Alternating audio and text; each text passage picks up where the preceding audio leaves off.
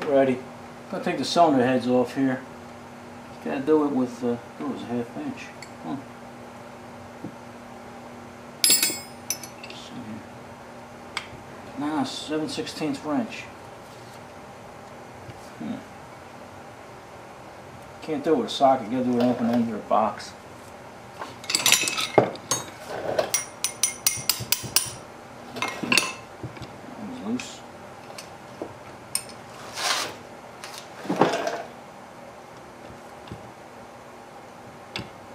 Can't really get a good grip on these. Got so much crud on them, plus they're a little rounded.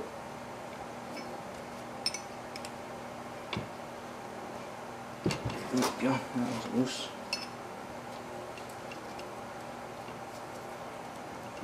Get that one loose. Okay.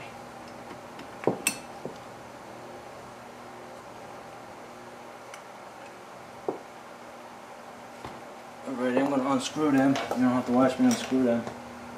And then we'll pull the head off. Alright, I unbolted it. Take it off, see what it looks like. There we go. You don't want to hit too hard on these things. Oh, there we go. There we go. Huh.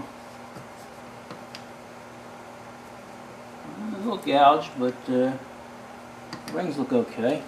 I don't know. I don't know if I put my head in the way or not, but looks okay. Looks to be missing on this side here. It's missing a little retaining ring, or a Welch plug, whatever they call it in, but that's no problem.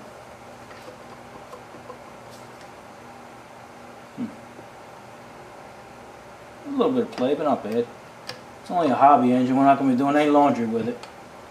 Alright, let me turn this other side around and we'll unbolt this one for you.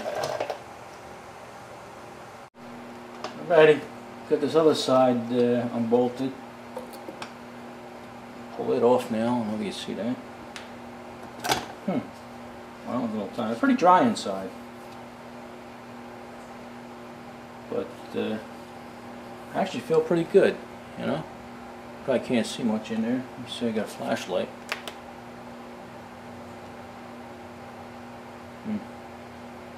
Yeah, you probably can't see much, but look pretty good.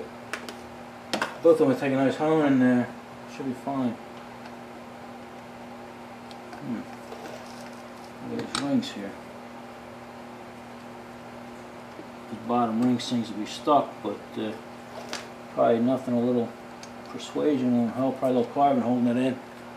But let's see if I can turn it up for you there. There we go. If you can see that. But the bottom ring seems to be stuck. But the rest of it looks pretty good. So you've got both Welch plugs, see? Got a plug on that side and a plug on this side. This one's missing it. This one only has one on, where you go? Where you at? Only got one on that side, this one's missing. We'll take care of that though. Alright. I don't know how much further I'm going to break it down. Oh wait, maybe we got one more thing to take out for you. Alright. What we're going to do now is take out the carburetor jet here. You got a little Allen wrench on the side here holding it in. A little set screw, I think they call them. There we go.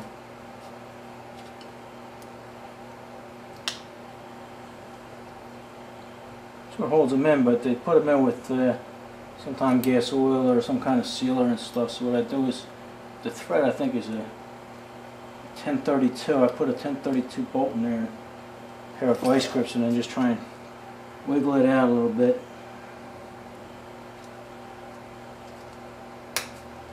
Where are you guys at? There we go.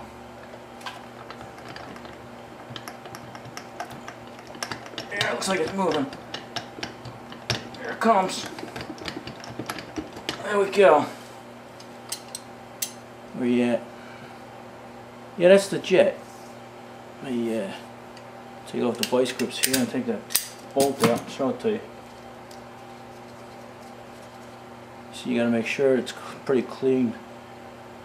Then you got a little, at the end of this little titty here, there's a hole. That's where the gas squirts out. That looks to be in pretty good shape. Don't look like they put it in with any kind of sealant though. Alright, I think that's as far as it's going to go now. I think I'm just going to clean the rest of it up. Everything seems to be pretty good on it. Everything seems pretty tight. So, alright, we'll clean this up and then maybe we'll make a few videos of that. Alrighty, see you later. I took this one piston out and I was looking at the rings and cleaning them and I noticed this one ring has a big hunk missing out of it, so it looks like we're going to have to buy a set of rings at least. The piston looks like it could be cleaned up and straightened up a little bit, but I might wind up getting another piston too, I don't know. We'll see. We'll start with a set of rings. Alrighty, enough of this.